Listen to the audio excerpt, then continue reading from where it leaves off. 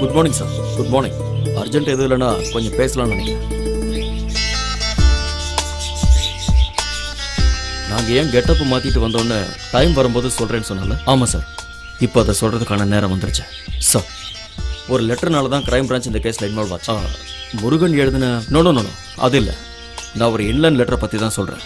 பிரகாஷ், அந்த லெட்டரில் கண்டென்ட் இவ்வளோதான். பத்ரா எப்பவும் தற்கொலை பண்ணிக்க ட்ரை பண்ணுறவன்னு, தான் லவ் பண்ணுற பையன் தன்னை ஏமாத்திடுவானோன்னு பயமும் துக்கமும் அவளுக்குள்ளே இருந்திருக்கு. அதனால பத்ரா தற்கொலை பண்ணியிருக்கலாம். வந்தது மொட்டை கடுதாசி தான். எழுதின ஆளோட பேரோ அட்ரஸோ இல்லை. ஆனால் போஸ்ட் பண்ணியிருக்கிறது இங்கே இருந்தான்.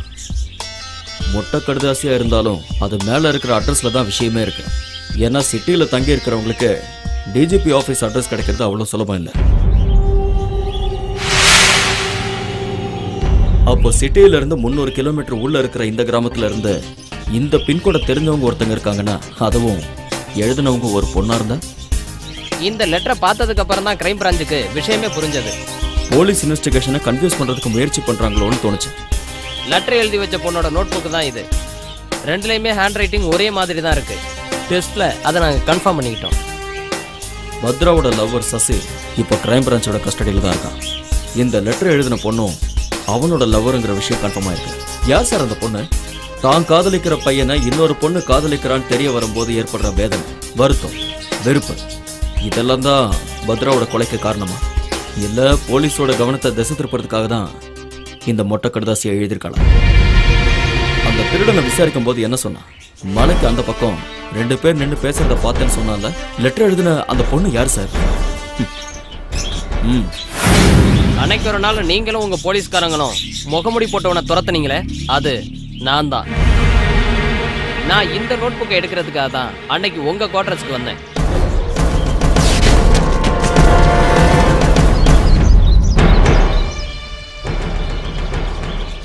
மாலதி, நடந்த உண்மையெல்லாம் சொல்லிடுறேன். அந்த லெட்டர் எழுதினது நான் தான். அந்த அட்ரஸையும் பின்கோடையும் உங்க ஃபைல்ல இருந்து தான் எடுத்தேன். எதுக்காக அந்த மாதிரி ஒரு லெட்டர் எழுதின? அது தற்கொலை மாதிரியும் இருக்கணும், என்னையும் யாரும் சந்தேகப்படக்கூடாதுன்னு. நீயும் அந்த சசியை லவ் பண்ணது உண்மையா? ஆமாண்ணா. எவ்வளவு நாளா? கொஞ்ச நாளா தான். அது பத்ராவுக்கு தெரியுமா? தெரியும். நான் அவகிட்ட சொல்லியிருந்தேன். அப்புறம் நான் அவனை லவ் பண்றேன்னு தெரிஞ்சோம் அவ அவனை மயக்கிட்டா. நான் நேரடியா அவகிட்ட கேட்டப்ப கூட அந்த மாதிரி எதுவுமே இல்லைன்னு என்கிட்ட மழுப்பிட்டா. ஆனா நான் ஒரு நாள் நேராவே பார்த்தேன்.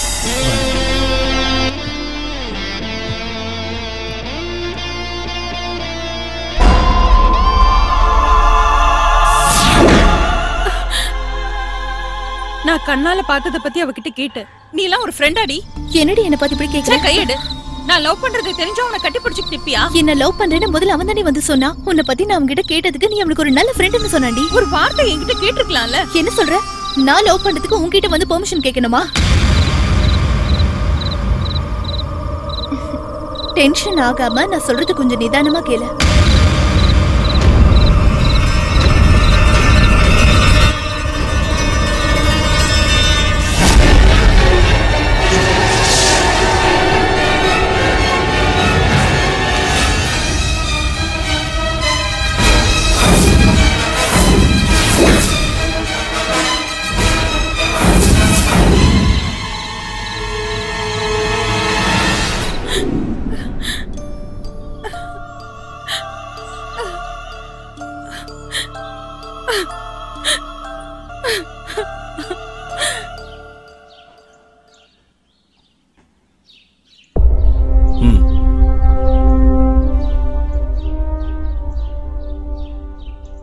குற்றவாளி செஞ்ச குற்றத்தை ஒத்துக்கிட்டு கைப்பட எழுதி கொடுத்திருக்காங்க சார்.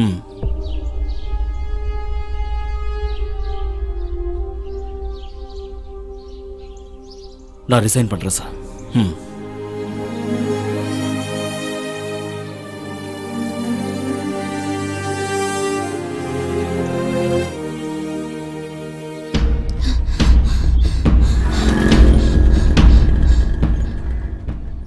சாரிடி. நான் கேள்விப்பட்டதெல்லாம் உண்மையா? அனாவசியமா உன் மேல கோவப்பட்டுட்டேன். என்ன மன்னிச்சிடு. நீ என்ன மன்னிப்பியாடி?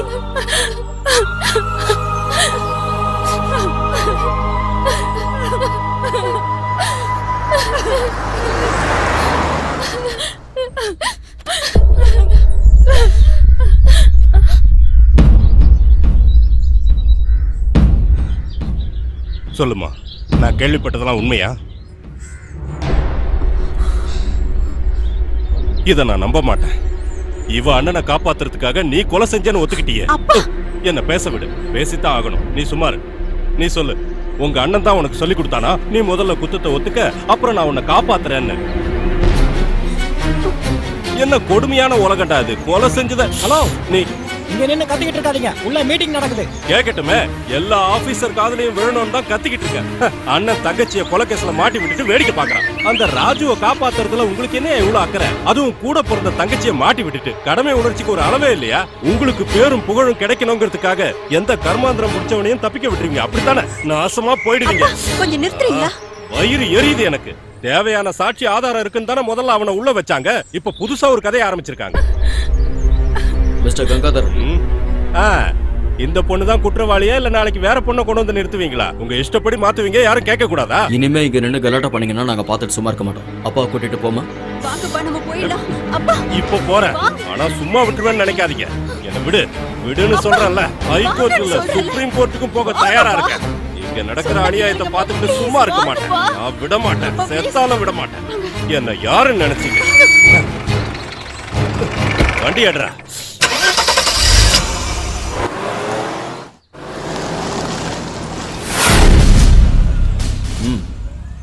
இவங்க எதுக்கு வந்திருக்காங்க?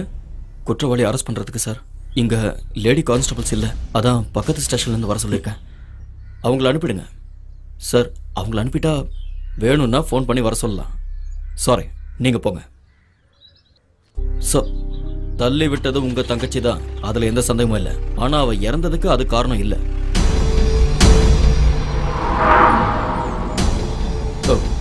எனக்கு ஒண்ணுமே புரியல சார். புரிய வைக்கிறேன், வாங்க.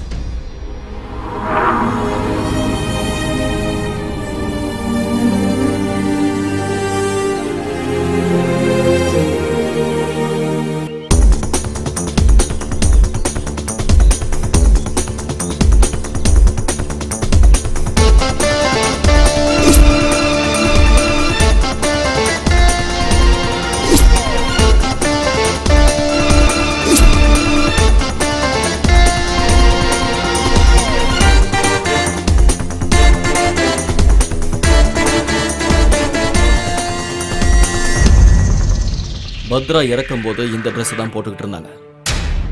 தெரியும் சார். கீழே தள்ளி விட்டதுக்கு அப்புறமும் அவ எப்படி உயிரோட வந்தா?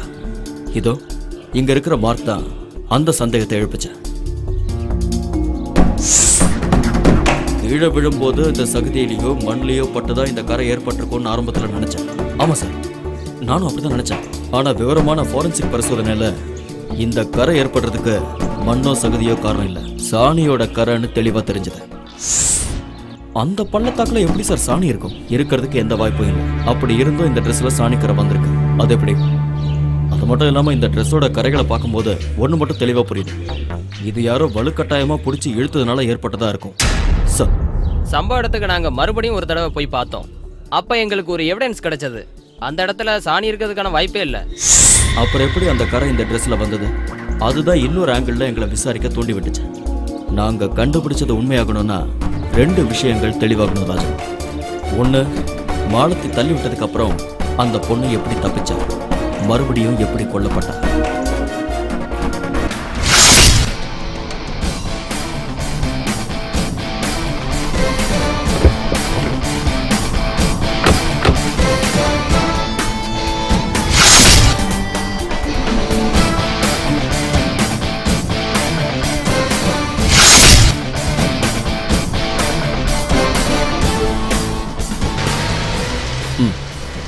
ஃபோனில் இன்ஸ்ட்ரக்ஷன் சொல்கிறேன். Okay sir.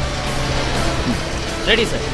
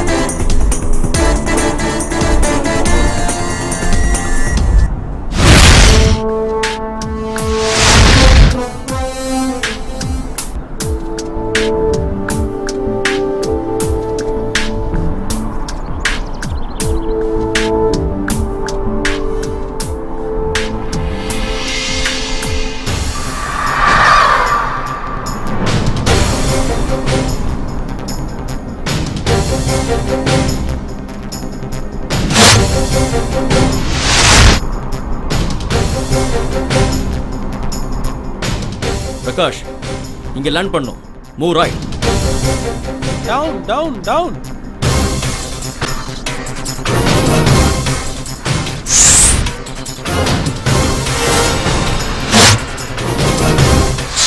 Stop stop stop stop.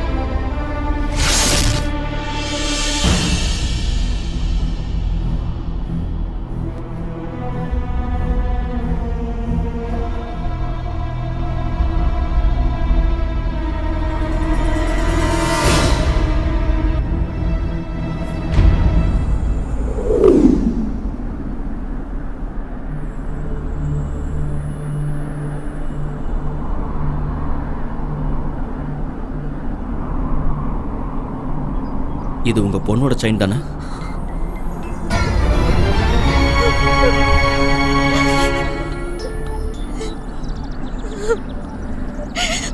ஆமா சார். பாருங்க.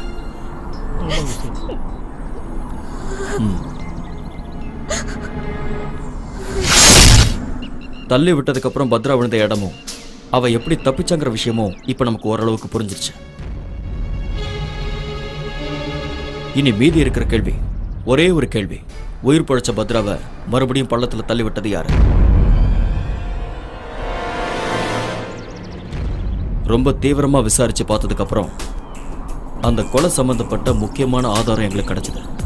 அதுல டவுட்ஸ் இருக்கு, கெஸ் இருக்கு, கன்ஃபியூஷனாகவும் இருக்கு.